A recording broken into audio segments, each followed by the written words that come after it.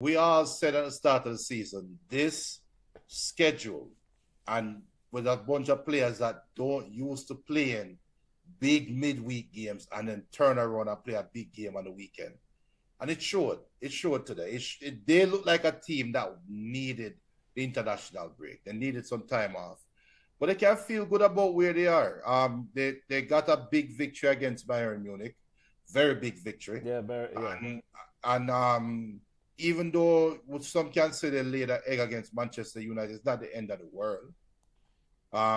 So Unai Emery can say that we are learning, we're growing, we're getting better. I think looking at how, as Rodney said, welcome to European football, and that's true. And looking at how Aston Villa last year, their Achilles heel was playing too high up and getting beat behind, right? Mm-hmm. In the game today and against Bayern Munich, they were more sound defensively. So that's the improvement